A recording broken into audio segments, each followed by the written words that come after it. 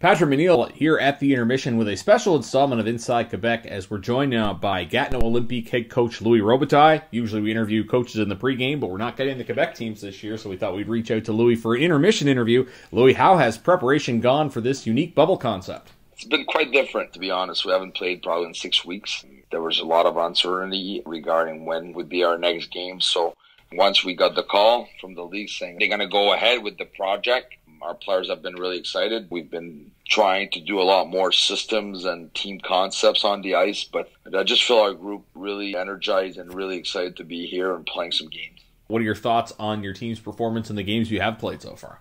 I really liked it, to be honest. The first game, we were in Val-d'Or, and he stood on his head, played really well. We have a really young team. You look, we were playing 4 16 years old, a lot of rookies in our lineup, even some 17 and 18 years old rookies. So heading to Val-d'Or, which they have a really good team this year, it was a good test. I like the way we handled it. We left there with a win and a loss, and then we came back home with back-to-back games against Rouyn-Noranda, and it was good. I think we progressed from week 1 to week 2. It was sad that we had to stop, but I like where our group is heading, and I like the energy that we have on a daily basis. I have to ask about how Kyle Havlena's fit into your team. Probably a key leader based on how your lineup is composed.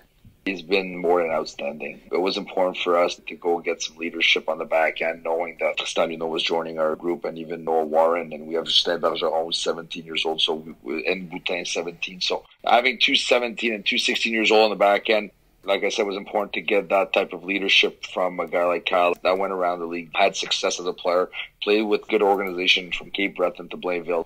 He's been great. He's been leading the way. He's vocal. He's passionate about the game. He plays hard, not only off the ice, but he's a leader on the ice for us. From a coach's point of view, how different is it from a preparation angle? Because going into the season, everything was going to be interdivision. And now in this bubble, you're playing teams that you didn't think you were going to be playing.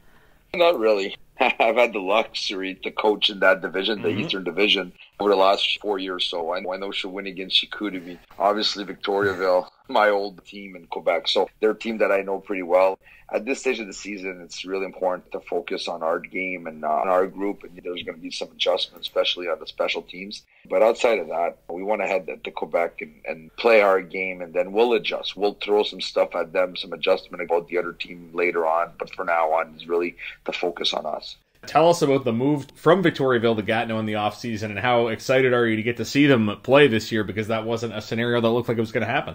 Well, everybody knows my relationship with Kevin Cloutier and Victo, and it was really a heartbreaking decision. I was really comfortable, and Victo was really happy. My family was settled.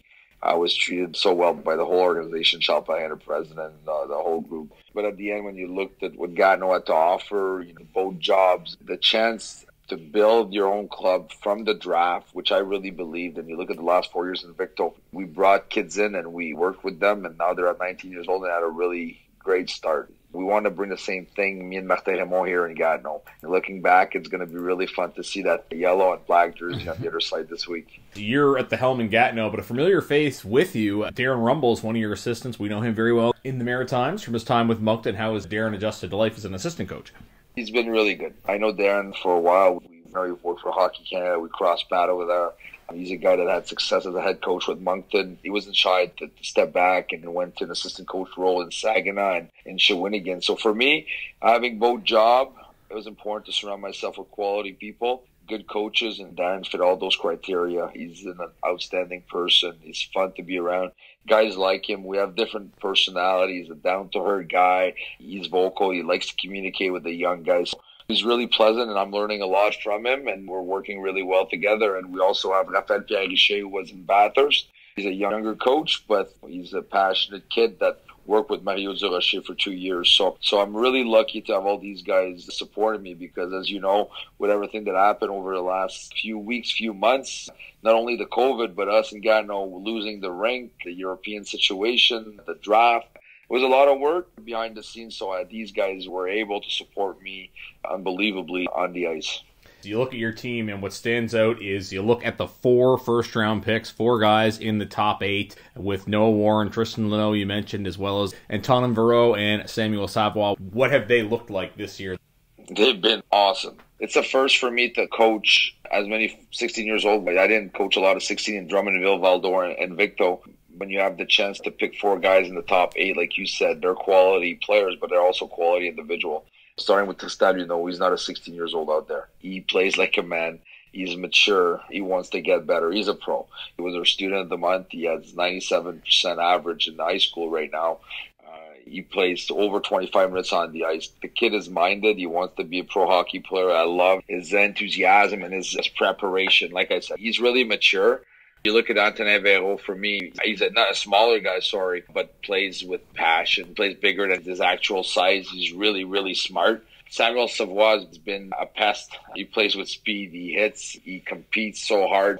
Noah Warren, he's a big boy. He's 6'6", over 200 pounds right now at 16 years old. He's really mobile, good shot. So the 4 of them, they have qualities, but they're all different qualities. So for me, it was important that down the road, when these guys are going to lead the way for success to our team, it was important that they gel together and they bring some different aspect to our group. And it's pleasant since the beginning to work with them, and I'm really looking forward for not only the long-term future, but to see what they're going to be able to bring towards the end of the year.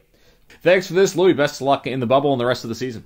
Thanks, Patrick, and hope you're safe, and the Eagles fans are safe as well down there. Absolutely. That is Louis Robitaille joining us at the intermission. You're listening to McDonald Auto Hub, Cape Breton Eagles Hockey, 1270 CJCB.